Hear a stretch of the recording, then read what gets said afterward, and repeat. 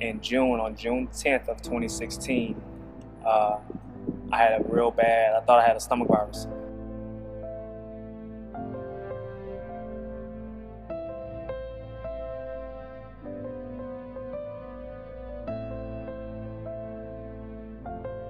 So I went to the hospital.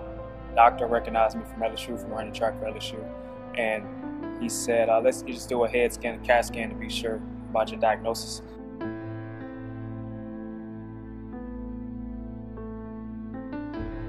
It turns out you have a meningioma brain tumor. It's about the size of a tennis ball.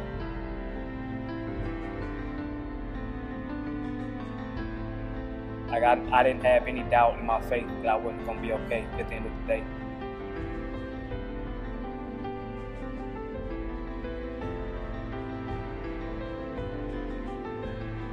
Because God put you here for a reason.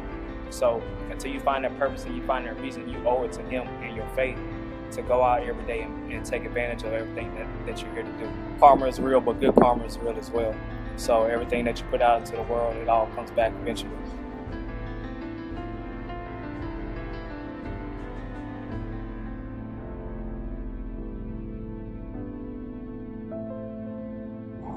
Don't stop. Keep going. Faith always prevails. So I just want to say that hearing your story and knowing about you, you are courageous, and don't let anybody ever tell you otherwise. Never listen to the no's. Whatever type of impairment or disability that they say we may have, that's not a stop sign. Limits are, the sky is not a limit. The sky isn't a limit when there's steps on the moon. So I would just want to say, man, keep going, stay courageous, and never stop persevering. Don't see anything as a wall, man. You can hurt it.